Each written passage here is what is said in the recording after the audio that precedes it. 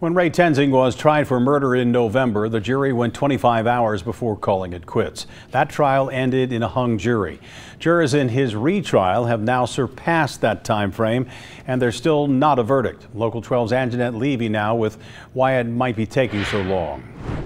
The jury broke for the evening around 4 o'clock. That means they've deliberated for about 25.5 hours. Today we found out they asked one question, but the attorneys answered that question in chambers, so no one knows what they asked. I think they are debating what is the most heinous homicide, because that gets the tag for murder. Christo Lassiter teaches criminal procedure at UC's law school.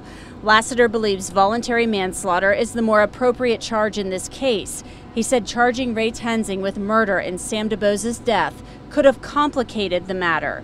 The jurors cannot deliberate the voluntary manslaughter charge until they've reached a verdict on the murder charge. I think they're working very hard to get to that resolution. It's harder because you have a police officer involved, where there's obviously deference to the use of guns. But they seem to be in it to get a result. They're not going to be hung like the last jury. So I do applaud them for that. And once again, the jurors will return to the courthouse at 8:30 tomorrow morning. At the Hamilton County Courthouse, Anjanette Levy, Local 12 News.